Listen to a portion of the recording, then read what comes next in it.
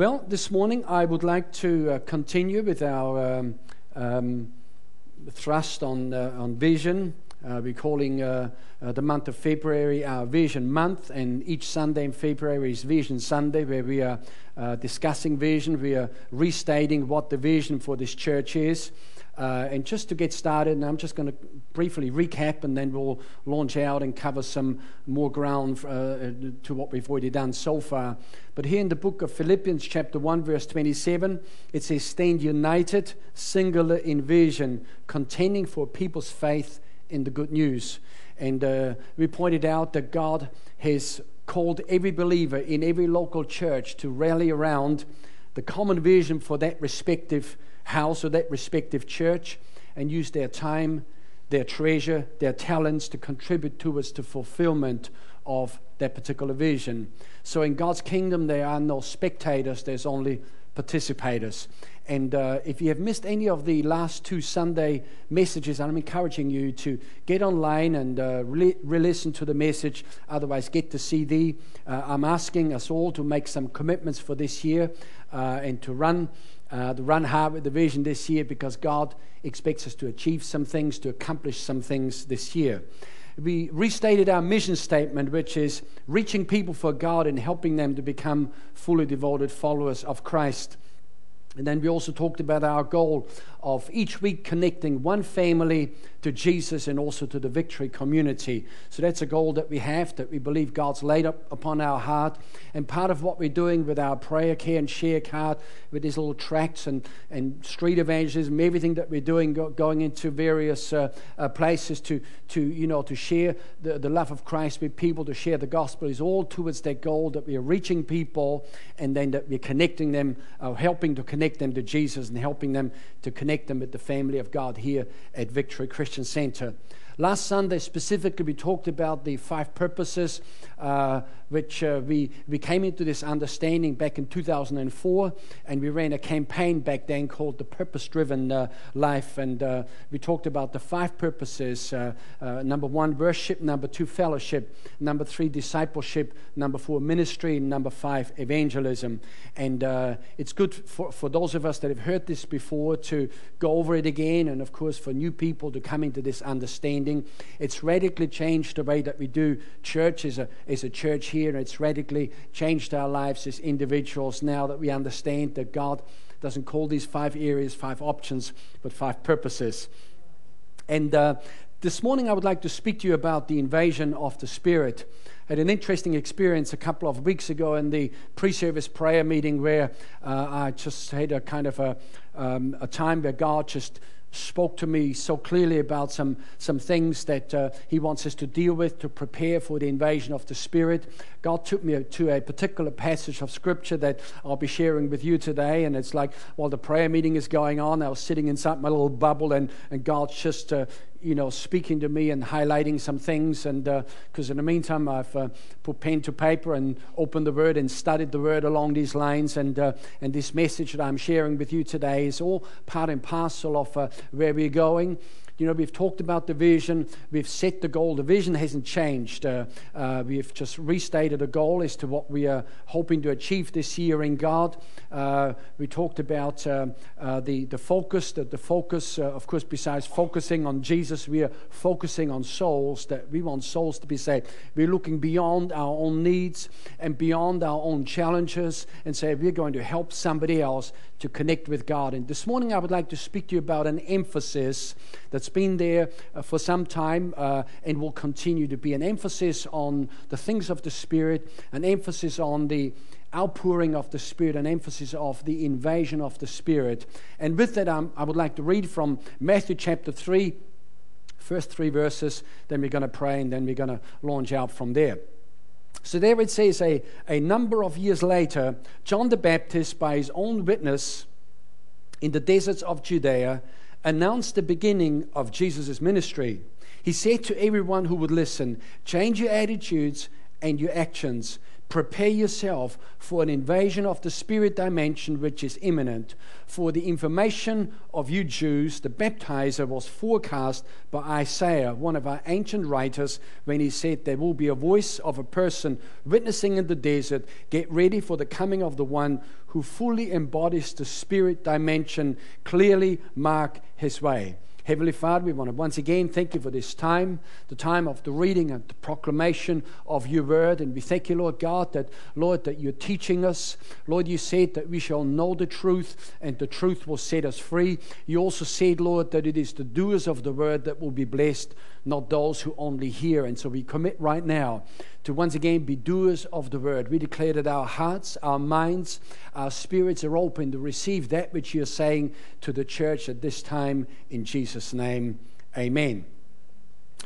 Matthew chapter 3 speaks about John the Baptist, who came to prepare the way, or prepare the people for the coming of the Lord. And right there, it speaks again, that similar passage where it speaks about an invasion of the Spirit.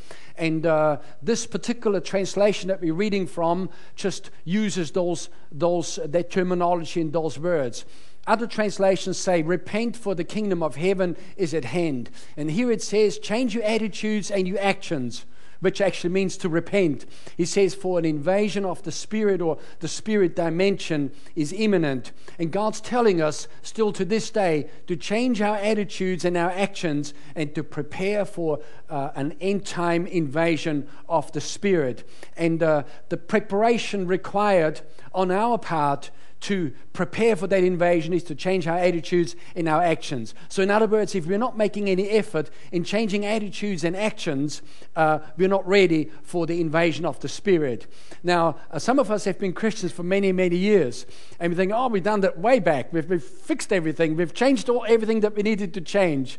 And how many of you know that this is an ongoing deal? Like it's just somehow something else gets highlighted. The Holy Spirit puts his finger on another area in our lives, and we must not allow ourselves to grow stale, or to just connecting to religion as opposed to connecting to Jesus Christ, the person. So this is an ongoing sort of a deal. So no matter where we are in our journey of pre-Christian or just become Christians or been Christians for many years, we need to change our attitudes and we need to change our actions. Hopefully in the later stages of having walked with the Lord for many years, it's just a bit more of a fine-tuning rather than sort of major deals. But it's amazing what the Holy Ghost can bring up in our lives.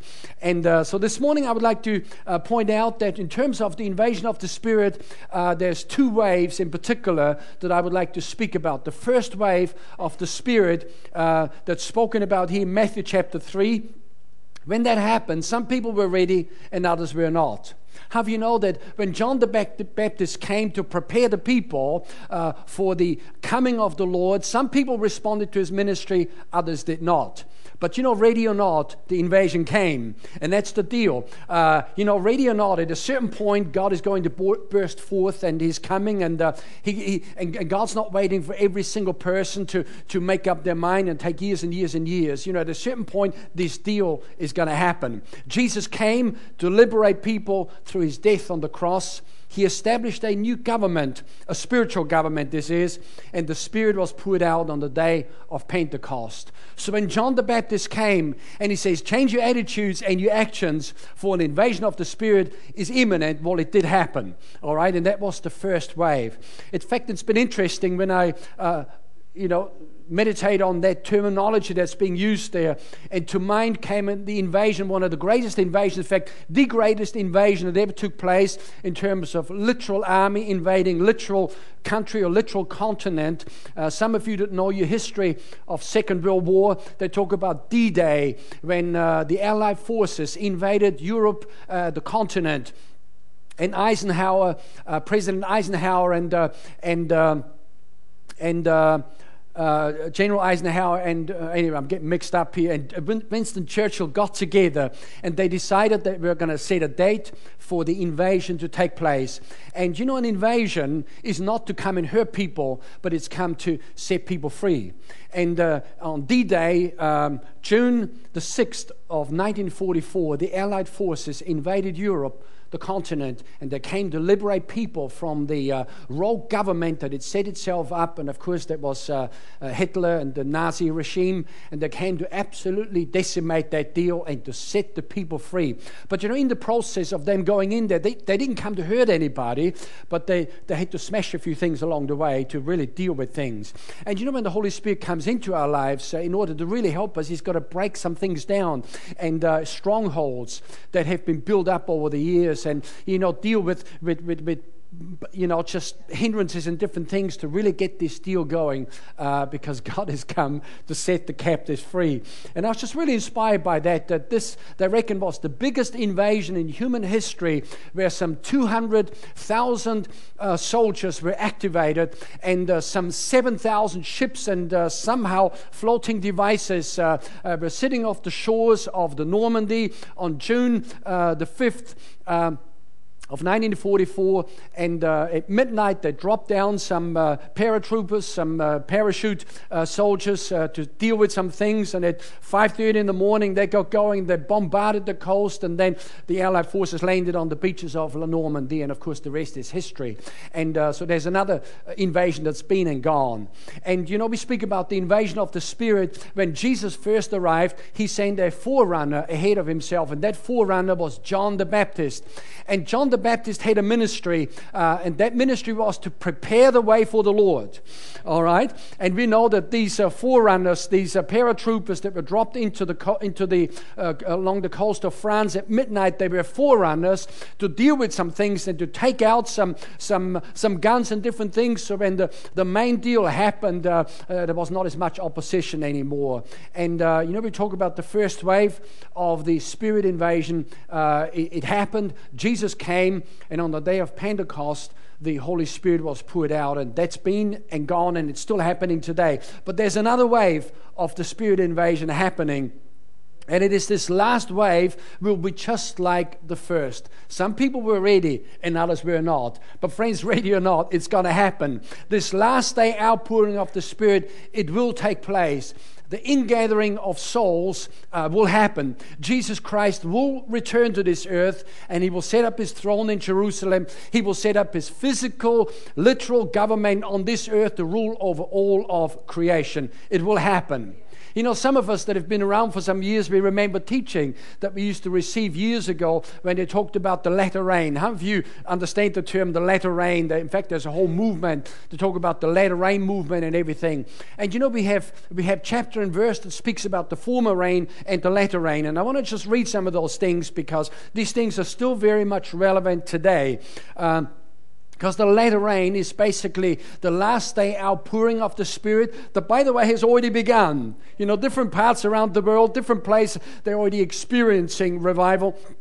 And we're just trusting God now for Western societies to come into greater levels and greater measures of this revival, this Spirit invasion that will ultimately usher in the second coming of Jesus Christ. So here in Hosea chapter 6, verse 3, it says, let us pursue the knowledge of the Lord. His going forth is established as the morning. He will come to us like rain, like the latter and the former rain to the earth. Now that's very interesting here, because it's saying that His going forth, or His arrival is going to happen or be established as the morning. Well, what's sure about tomorrow morning? Well, one thing is sure, it will happen. All right, the morning is going to come. The night's not going to stall indefinitely. The morning will come. And just like it says here, that the going forth of the Lord is established, and it is as sure as the morning.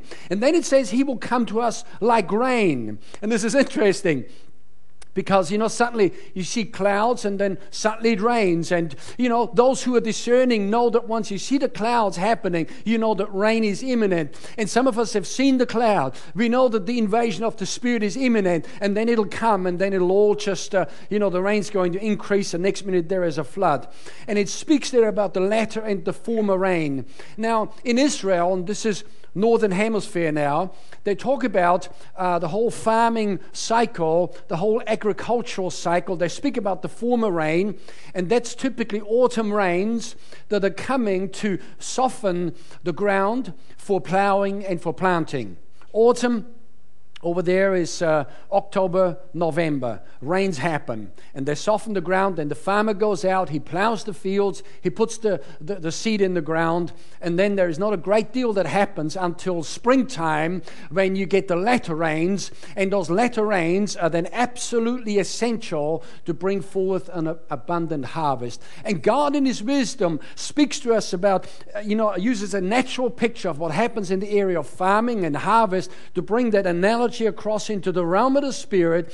And it talks about the former rain that took place with Jesus' first coming, with the establishment of the kingship of God over human, over mankind and over human beings. And then it spoke about the outpouring of the Spirit. That's the former rain. And that really, there was a lot of planting. In fact, the Bible also speaks about first fruits. The early church is the first fruits, but we're a part of the harvest coming in now. This is the last end time harvest before the return of the Lord Jesus Christ.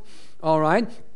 And here in Zechariah, it has another passage of Scripture that speaks along these lines. It says in verse 1, it says, "Ask the Lord for rain in the time of the latter rain. The Lord will make flashing clouds. He will give to them showers of rain, grass in the field for everyone." Now, what really struck me here is it says, "Ask the Lord for rain in the time of the latter rain." You think, well, if it's the time of the latter rain, surely the rains are going to come forth. Well, not necessarily. God wants us to pray. This is now the time for the latter rain. The former rain has already been. The outpouring of the Spirit, the first invasion, the first wave of the Spirit has already happened. It is now time for the latter rains of the Spirit to pour forth and to saturate communities and people everywhere, so that people come alive spiritually. And some of the planting that has taken place in terms of sowing gospel seeds, and this church has been very, very active in terms of getting the gospel out there into different places and so forth, so that some of these seeds will begin to germinate and spring forth and bring forth salvation in people's lives, and so that people can be harvested, and ultimately the second coming of Jesus Christ will be ushered in. So interestingly, it says, "Ask the Lord for rain in the time of the latter rain." Friend, can I suggest to you that to pray for the outpouring of the Spirit is a scriptural prayer. What we're doing is we're saying, Lord, we know that the first wave of the Spirit has already happened.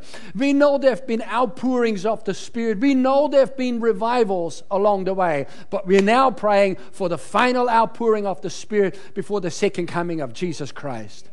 Anybody that's done any study on various outpourings of the Spirit or revivals, or call it what you like, one of the main ones that comes to mind in recent history is the Azusa Street revival that took place in 1902, 1903 in a street in Los Angeles called Azusa Street.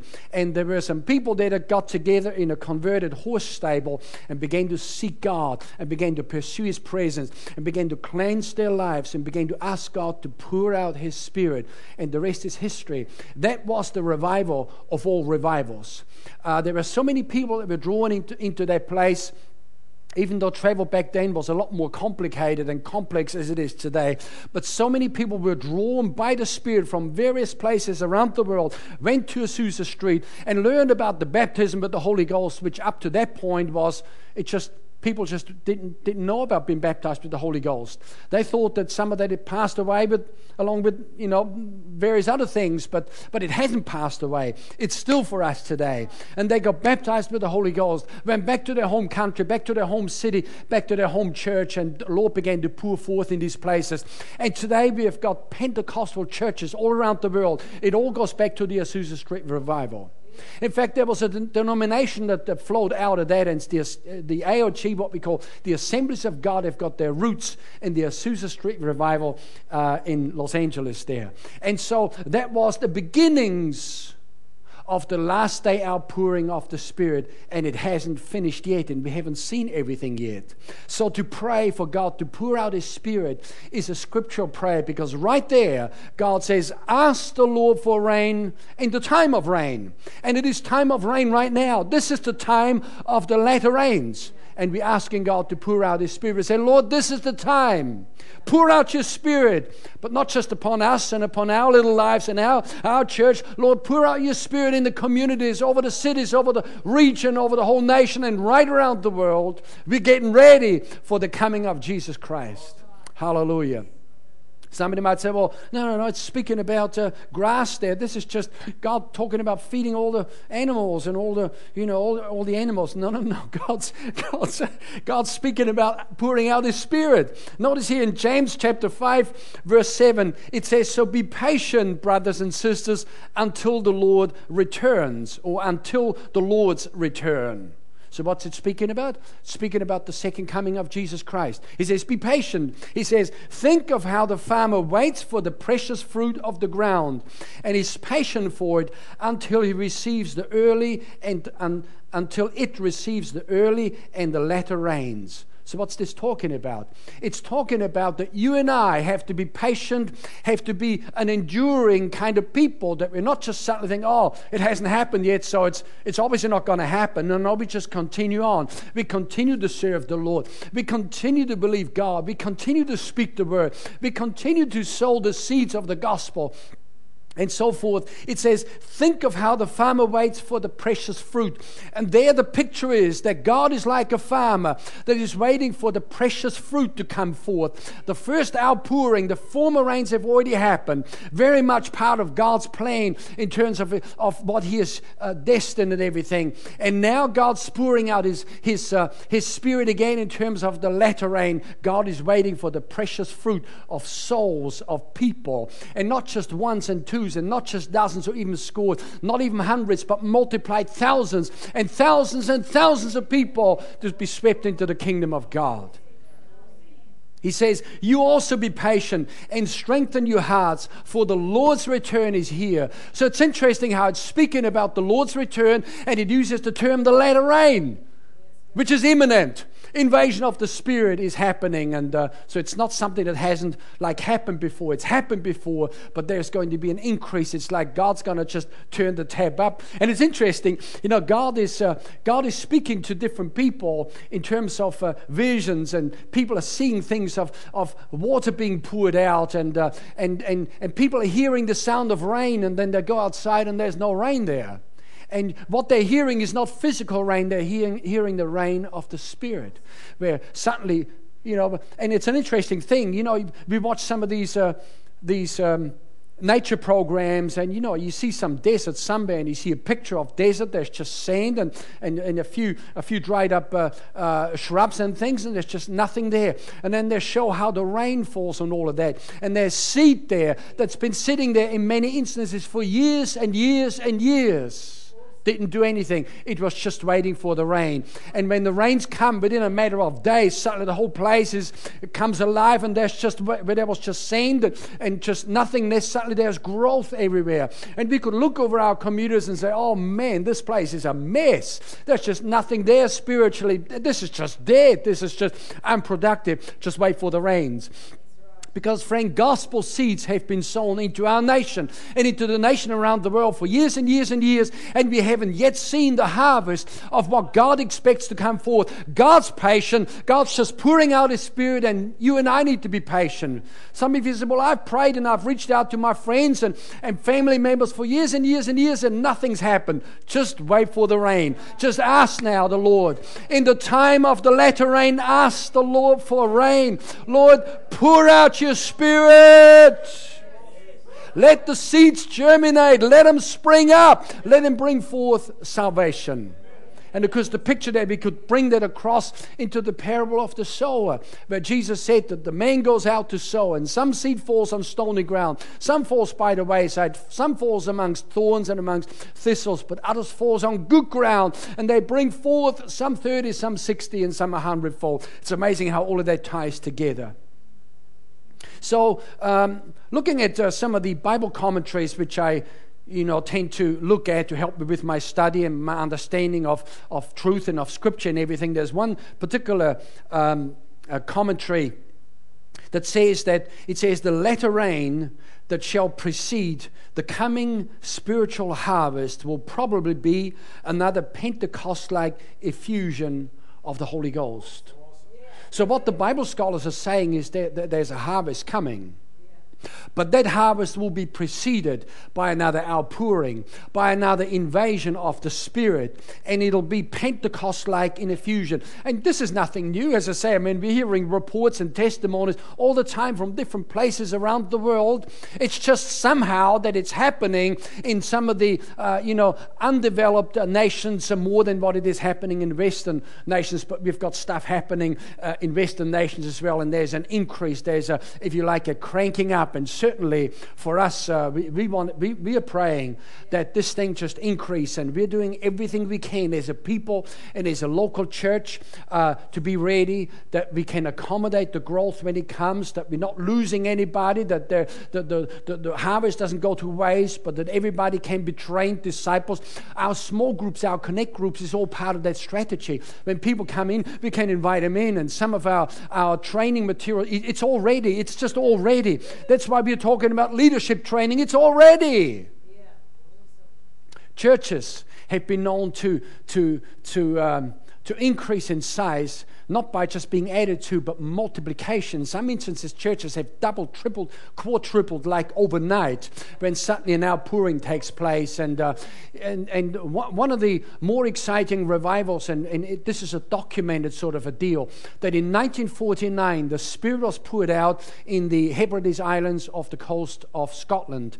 And there was a minister there by the name of Duncan Campbell, and he was invited. He was, if you like, a preacher, an evangelist, and there were some people in the islands there that said, "What we need is we need somebody to come and preach the gospel to us. We need spiritual renewal. We need revival. We want more from God." They were starting to pursue God's presence, and that's what our worship experiences in the evening is all about. We are beginning to pursue God's presence like never before. We want more of God. That's what we want. And so anyway, they invited this man, and make a long story short, in the end he couldn't come, and they corresponded with him via letter and so forth, and he said, "Look, I can't come when you want me," but then things changed, and a few weeks later he did turn up and had a very small little meeting, and he began to preach the gospel, and he began to call people to repentance. And there's something about that, my friend, that repentance prepares the way for the Lord. And there is an issue there with the modern gospel, if we can call it that. There's nobody calling anybody to repentance anymore. And then people sort of come around to things of God and everything, but because they've never fully repented and never been thoroughly converted or born again, in a time of adversity, they slip away. And you know, friends, in fact, we'll talk about that in a minute. John the Baptist had one message, and that message was, "Repent, for the kingdom of heaven is at hand." And, you know, as it says, change your attitude and your actions, for the invasion of the Spirit is imminent. And so let me talk to you about John the Baptist and how he fits in the overall scheme of things in terms of God's plan for humanity. John the Baptist was the forerunner sent to prepare the way for the Lord. In Luke chapter 1, verse 16, in fact, in the beginning of all four Gospels, it speaks about John the Baptist, and it says here in verse 16, it says that he will turn many of the sons of Israel back to the Lord their God. It is he who will go as a forerunner before him in the spirit and power of Elijah, to turn the hearts of the fathers back to the children, and the disobedient to the attitude of the righteous, so as to make ready a people prepared for the Lord. What was the calling on his life? The calling was to make ready a people prepared for the Lord. To make ready a people for that invasion of the Spirit that was about to happen. And he was the forerunner to prepare people for the first wave of the Spirit invasion. Now, friend, let me say that in every move of God, there are forerunners. In every move of God. Not everybody comes on board just to begin with. There are sometimes just a handful of people, a group of people, a group of people in a church, or a whole church, or sometimes a group of church. They're saying, "Look, we're now beginning to pursue God. We're now going to pursue God's presence. We're preparing ourselves. We're ridding ourselves of issues in our lives that we know are displeasing to God. We are now going to make an effort to prepare the way for the Lord to come." Friend, can I say that we are a forerunner church? That we are a forerunner people. We are that by the very DNA of who we are as a church. And let me read to you again from the Bible commentary here. This one in particular I find very helpful. A commentary critical and explanatory of the Old and New Testament. It says to make ready, or that phrase there, it says more clearly, to make ready for the Lord a prepared people, to have a readiness, to have in readiness a people prepared to welcome Him. Such preparation requires, in every age and in every soul, an operation corresponding to the Baptist's ministry, meaning John the Baptist. So what that's saying here is that when that invasion of the Spirit happens in order to prepare people in every age, in every move, in every soul, it requires a John the Baptist type ministry that calls people to a higher standard in God, that calls people to repentance and to lay down things in their lives and to, as it were, make it preparatory for the Spirit of God to flow into their lives and to invade their lives and to bring them under this new government of Jesus Christ. Now, and here's the scripture that God directed me to a couple of weeks ago, and it's a prophecy about John the Baptist here in Isaiah chapter 40. Isaiah chapter 40, verses 3 through to verse 5, is repeated, or parts of it, in all four Gospels. One gospel repeats the whole thing, others just a couple of phrases here. And I thought I'd go right back to the source to see what Isaiah the prophet saw when he began to prophesy. And he began to say, the voice of one crying in the wilderness, prepare the way of the Lord. Make straight in the desert a highway for our God. Every valley shall be exalted, and every mountain and hill brought low. The crooked places shall be made straight, and the rough places smooth. The glory of the Lord shall be revealed, and all flesh shall see it together, for the mouth of the Lord has spoken. Now, this is a prophecy, as I've already said, about John the Baptist. And can I just say that, we are the church. We are born again. We're already enjoying the goodness of the Lord, and we're already on our way to heaven. And if people did not a great deal more than what they're doing right now, people still get to heaven. And if they're born again and walking with the Lord, people still get there. But in terms of preparing ourselves for a great outpouring and even becoming instrumental in reaching our cities and our region, communities all around us, we need to go to a new level. We need to absolutely go to a new level and press through just a little bit further. I say that because I just had a sense in my heart that somebody's sitting here and saying, well, what else is there? Like, I'm already a Christian. It's like friend, it's no longer just about you and me in terms of us getting to heaven. It's about preparing ourselves to reach community more so than what we're doing right now. And praise God for everything that's happening. Praise God for everything that's going on already, but there is a new level that God wants us to prepare for. And every time, without fail, God starts with the church, and then God flows out with the believers and touches the community that surrounds that particular church. And of course, we're not obviously the only church. There's churches right around the church and up and down the country. And God is speaking to churches to prepare for the next wave, which will now be the last wave of the Spirit. We don't know if that wave's going to last 2 weeks, 2 months, 2 years, or 20 years, but we know that the return of Jesus Christ is imminent. The Lord is standing at the door waiting for the precious fruit. All right? And so, interesting, when John the Baptist came on the scene, he was quite a character. The Bible tells us that he was out in the wilderness. He was a wild man. He was dressed with camel's hair clothing, which is particularly rough and unattractive, if you like. He ate wild food. He was out there in the wilderness. And when he began to preach, he didn't go into the cities. I mean, he did, but more in the beginning, people came out to hear him. And to everybody he would listen, he says, change your attitudes and change your actions, for an invasion of the Spirit is imminent. Yeah. That whole deal of repentance, as I said earlier on, sometimes, maybe sometimes, we don't sufficiently talk about the need for a thorough repentance. Some of us that have walked with the Lord for some years, sometimes people say, it's like, sometimes people don't realize the times that we've spent before the Lord in just, tearing things out and ripping things out, and the times of fasting and praying and agony and weepings and everything, just to cleanse our lives. And none of us are ever even claiming that we've even remotely arrived. But I know for me, I'm a little bit further down the track than what I was when we first started out. I've told this story before, but I remember that Vanessa and I used to go up to the camps in Waikanae, and we had some particular ministries there that used to run an annual camp, and we would get along there and hear the speakers, and mostly national speakers, and just people that in many respects were forerunners. Some of these ministers were forerunners to Vanessa and I, that we looked up to these guys and still do. Tragically, some of them have gone west now and walked away from the ministry, and in some instances walked away from the Lord. It's like, what a tragedy is that? And I remember being there in one of these meetings, and I could, the intensity of the outpouring and the invasion of the Spirit into my life became so intense that one afternoon after the morning session, I went out into the fields, and I spent an hour out there, an hour and a half or something, and just really dealing with some stuff, and like really it's saying, Lord, I don't want to be anymore where I am. I want to move on, and I'm giving you this, and if I've helped that back, I'll give that to you, and I'm asking you to take this away from my life and to rip that out of my heart, and I see this and that, and I had a session out there that absolutely changed my life. It's like, and the agony in the middle of it all, and friend, there's just it's not just like a hop, skip, and jump from the world into the kingdom of God and everything is sweet thereafter. We've got to dig down in some of these issues.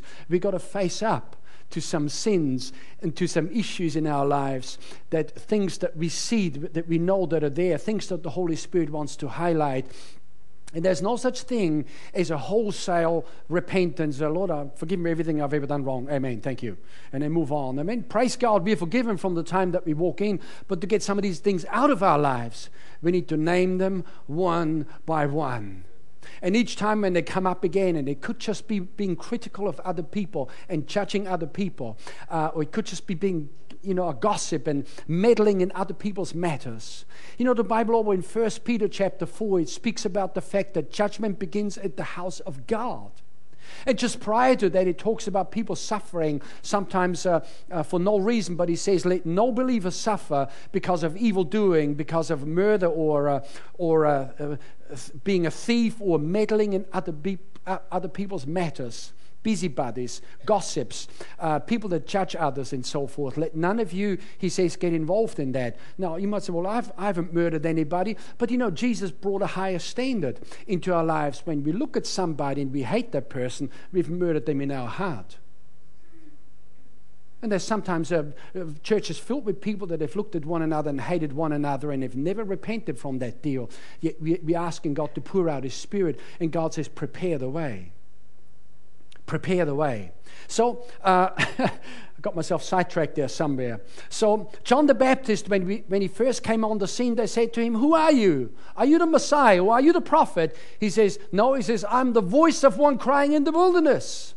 John the Baptist had read the scriptures. He found himself in Isaiah chapter 40, where it spoke about him, and he says, this is who I am. I thought that was powerful, that the man saw himself in the Word. We see ourselves in the Word. Hallelujah. So once again, he came to make ready a people prepare for the Lord's arrival and for the invasion of the Spirit. And we've now got the times of the latter rain. This is the last big outpouring of the Spirit, another Pentecost-like outpouring that doesn't just touch a few believers, but that just touches whole communities, whole cities, whole regions. We have got reports of this Hebrides revival, where when the whole deal was done with, the police were out of a job. There was no crime. All the drinking dens and all the gambling places, everything was shut down. The police had formed a brass band, and because they had no more work, they went around to different churches and different places, to join the worship team to provide music, because there was nothing to do for these guys. They talk about the Welsh revival, where there was such a drastic change that had come into people's lives, in terms of the miners and everything. They say that they had to retrain the horses that were pulling these carts out of the mines, whatever mines they were, because these horses were used to hearing swear words all day. And suddenly when the people's lives got cleaned up and their mouth got cleaned up, these horses had to be retrained because... How about that? Isaiah the prophet, under the inspiration of the Spirit, he uses road building terminology, and I thought this was fascinating. When I grew up, there was a road built just outside of our house, and it was a farm road, and servicing all the farms and all the properties that were from our house forward over into the rest of the community. And our parents, along with other farmers, they had to actually provide so many hours of labor depending on the size of the property that they had. And so I was too young to work there, but I still remember the whole deal as it went on. It was actually quite a deal, and for a young guy was like having all of these machines and all of these diggers and all of these machines around. That was like exciting. I remember once when they were just doing some preliminary type work, and this digger was driving back and forth from our house where the truck had dumped some shingle and took it over, 500 meters, and I just kept on running after him. I thought this was the most exciting thing, in my boring little life. And anyway, the digger driver in the end felt sorry for me, and so in the end, on the way back, he said, just hop on the back. And so he let me sit on the back, and I felt like $1 million driving on this big machine. I don't know why I'm telling you this story now, but this is the sort of stuff that spins the boys' wheels, like a big machine, like exciting. Road building terminology. Isaiah employs language here that is normally just used when they build roads. Like he uses the word way and highway, valleys elevated, mountains and the hills brought low, crooked places straightened, and rough places smoothed out. And this is where God really began to speak to me a couple of weeks ago. It's like he brought all of that to life and gave meaning to this whole thing. Let me read that same passage here from the New Living Translation. It uses modern terminology to say the same thing. He says, listen, he says, the voice of one shouting, clear the way through the wilderness for the Lord. Make a straight highway through the wasteland for our God. Fill in the valleys and level the mountains and hills. Straighten the curves. Smooth out the rough places, then the glory of the Lord shall be revealed, and all people shall see it together, and the Lord has spoken. So what's it saying? It says, well, God has spoken. And if God has spoken, it's going to come to pass. All right? He says, the glory of the Lord will be revealed. He says, all people will see it. There was nobody in that place, in these islands there in the Hebrides, that didn't know about the outpouring. Everybody knew it. Everybody saw. Talk about Azusa Street. On numerous occasions, the fire engine was called by neighbors because they saw the glory of God on the top of that building, that they thought the place was on fire. So they came and walked into the building, tried to clear everybody out, and they said, everybody out, there's a fire. And the preacher walked out and says, fire? He says, there is no fire. And they looked up, and there was the glory of God. It shone like a light. Everybody in that area knew about it. Not everybody was able to interpret it right, but you see, we're headed for days, my friend, where supernatural occurrences are just an everyday sort of a deal. Where we're talking about signs and wonders, and praise God for everything that we've experienced up to now, and we don't want to minimize anything, but we are stepping deeper and deeper into the river. We're going further and further than what we've ever gone before. And I don't know about you, but sometimes I still have those little sessions. One of those that I head out in the field there up in the camp, and my little sessions, and sometimes I sit down when God highlights some things, and mostly it's attitudinal things. God says, deal with that attitude. Just let's rip that thing out. The Bible speaks about vessels of honor and vessels of dishonor. And of course, there's a horrible teaching around that says that some people are just determined to be vessels of honor, and other people are determined to be vessels of dishonor. That's not true. Everybody's meant to be a vessel of honor, because it goes on to say, if a man cleanses himself from these, he shall be a vessel of honor. Honor doesn't come easy. We've got to work at it. Dishonor is normal. It's the norm. Just look around in society. Dishonor, and in fact, we've got a very dishonoring society in these days. And so these are things that we need to work at and deal with in our lives. So the way for the Lord has to be prepared before the glory of God will be revealed. And the picture there, some of these scholars that read that passage, they talk about different things. Some of them refer to the wilderness between Egypt and the promised land, and others refer to that wilderness up from Babylon when the exiles returned. But one way or the other, some of these areas are very inhospitable areas, and it speaks there about building a highway. And though some have said that there's a literal highway that will be built, but John the Baptist, under the inspiration of the Spirit, when he came along, he says, I have come to build a highway into the lives of people for them to prepare themselves for the invasion of the Spirit. And we've got John the Baptist type people today that again calling people to a higher standard. And here it also speaks about that the highway that God is building, or the highway for our God, is being built as we change our attitude and our action. Each time when we deal with another hindrance, another area in our lives, we can expect a greater infilling of the Lord, for God to invade our lives more, and bigger infillings and all of that.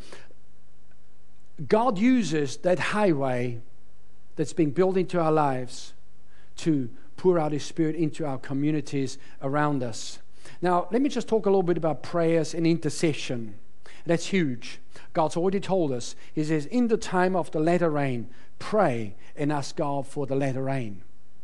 By the way, have you already joined the prayer meeting when I talked about it last week? I'm asking you to make some commitments. We're doing this deal together. These are not just words. We're talking about a direction that God has set for us, and we're moving forward. We're headed into this. There's no spectators. There's only participants.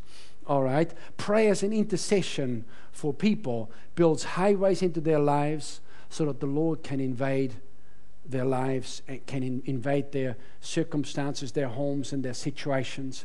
And some have already heard the gospel. Others have yet to hear the gospel. But when people come alive spiritually, it is much easier to reach them. They're much more open. In fact, we're finding in our testimonies there's such an openness. We have prayed for our city and our region for years and years and years. It's better now than it's ever been. All right? There is a softening of hearts. There is just a preparedness there that wasn't there before. Now, let me break down, and this is where God really began to speak to me about some things in regards to that road-building terminology. It speaks about the wilderness there. The examples of the contour of the land when he talks about wilderness, desert, mountains, hills, valleys, crooked places. The examples of the contour of the land are references to the condition of our hearts. The wilderness there, wilderness is basically, if you take a dictionary and look at the word wilderness, it'll speak of an uncultivated region left in its wild and rugged condition. And that, of course, speaks to us of an unbelieving, an undisciplined, and an unforgiving heart. All right?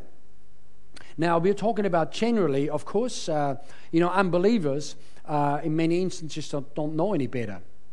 They don't believe because they haven't heard the gospel yet, and some have heard the gospel and they're still resistant, but with the invasion of the Spirit, their lives will be turned right around. It speaks about an undisciplined. You can get believers with undisciplined minds and undisciplined hearts.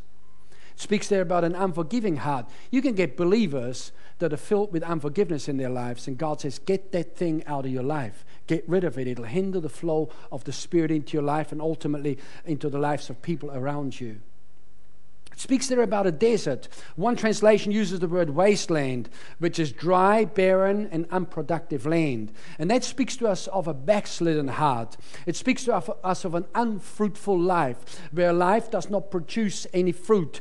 Jesus says that He's called us to produce fruit and fruit that remains. It speaks there of valleys, which are not just like gently rolling hills and valleys where one might want to live. We're talking about road building here, and wilderness is where there's canyons, ravines, ditches, and other depressed geography. And that speaks to us of a heart that is stuck in or captured by wrong cultural beliefs and practices. And friend, can I suggest that cultural norms can absolutely be a hindrance for the Spirit of God to invade a person's life if they cling to their cultural beliefs and to the things that they've always known and are unwilling to let these things go. It speaks of mountains. A mountain, and this, in some instances, a mountain range is an impassable barrier in the landscape. That's why when we go over a mountain somewhere to talk about the pass over from one area into the other area. And those mountains speaks to us of a proud and stubborn heart. And we say, our city is filled with people like that. Some churches have got people that are filled with pride and got stubbornness in their heart and will not budge. God says, get that area out of your life. Deal with it. Judgment begins at the house of God. Hills, which is basically raised areas which need to be brought low. And that speaks to us of imaginations and humanistic reasonings that exalt themselves against the knowledge of God. God says, cast these things down and bring them into captivity to the obedience of Christ. 2 Corinthians chapter 10, verse 4 and verse 5. It speaks there about crooked places. Crooked places in the wilderness. And when we are talking about road building, it speaks there about bends and curves and twists. And that speaks of deceit and dishonesty and dishonor in people's lives. And then it flows on there. It talks about the rough places, which is stony and rocky ground. And that speaks to us of a heart that is filled with strife, gossip, and disunity. And God's saying, build a highway for the Lord. An invasion of the Spirit is imminent. And of course, what we understand today is that the highway doesn't follow the existing contour of the land. The landscape is reshaped to accommodate the requirements for the new highway. Travel up north, they've cut through hills, they've filled in valleys, they built bridges over situations, they reshaped this steel. And in the same way, my friend, if we always keep on doing what we've always done, we will only go so far. But if we're going to a new level and we're preparing, we're clearing things out the way, we're getting rid of things that shouldn't be in our lives, we're getting worldliness out, we're just being friends with the world, God says, is like making us ourselves as enemies of God. And in the same way as the land is reshaped to accommodate the requirements for the new highway, so God expects our hearts to be reshaped and remolded to prepare for the invasion of the Spirit. I commend many of you who are walking with the Lord and who are walking closely with the Lord and who have made a real effort in cleansing your life. And I commend you for your prayers and I commend you for your dedication to the things of God. Let's keep up the good work. We're doing a good preparation work for God to be able to pour forth like never before. The last outpouring will be bigger than the former outpouring. The latter rains are always bigger, more strong, and last longer than the former. And the former rains were only poured out in Jerusalem on those people there, and then of course subsequent outpourings in other places. But we're talking about a worldwide outpouring, and we as a church, we are a forerunner church. We're going to be a part of it. Vanessa and I have said years ago, if God's doing something, we're going to be right in the middle of it, and we will deal with, we will take care of whatever needs to be taken care of in order to be right in the middle of that for God to use us for His glory. And I know that that's your heart as well. So I'm encouraging you. Let's in fact, let me finally read that passage of Scripture here in Isaiah chapter 40, verse 5. It says, then the glory of the Lord shall be revealed. Then. When's that? When the way's been prepared.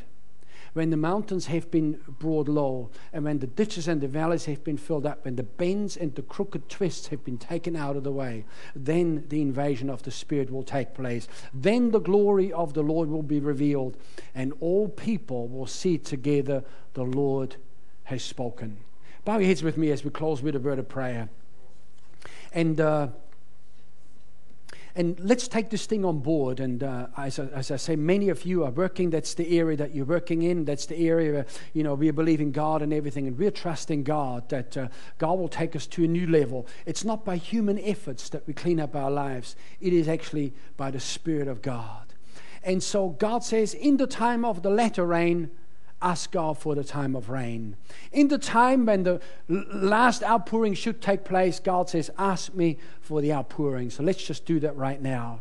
And by the way, tonight in our worship experience, worship experiences are there. There will be no preaching tonight. There might be, an inspiration here or there, but the bulk of the time will be dedicated to just worship God and to pursue His presence. I'm inviting you to join in the evening service. Please don't consider these things as optional extras that, you pick and choose like you would in a supermarket. We are flowing together as a local church. We are flowing together as a people. And so tonight we're going to go to a new level in the presence of God. And as always, the altar is open, and sometimes just coming out of your seat and getting down the front signals to God saying, Lord, my life's open. I'm not a mountain that's impassable. There's not a barrier in my life where you can say, God, this far and no further. With us, God, you can go all the way. I wonder if the worship team could just come up right now. We're going to sing one last song. And once again, the altar is open. If God's really stirred your heart this morning with some of the things that I've been sharing, and certainly it stirred my heart afresh.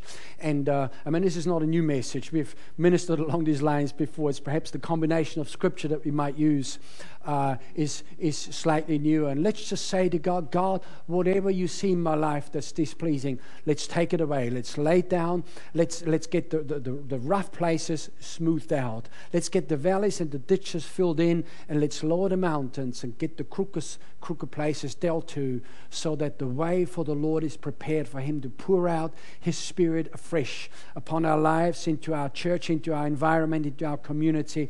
And then that last day outpouring doesn't have any barriers or any hindrances. Let's worship the Lord, and very shortly we will close, but we have enough time to just respond to God. And sometimes just as simple as stepping out of your seat and getting down the front and just standing there before God signals to God saying, Lord, I'm one of those. I'm one of those road builders. I'm one of those that's willing to do what you've asked me to do. We're not here to tell others what to do. We're only here to respond to it ourselves. And tonight we can have extended times in the presence of God. I invite you to join us tonight. God bless you.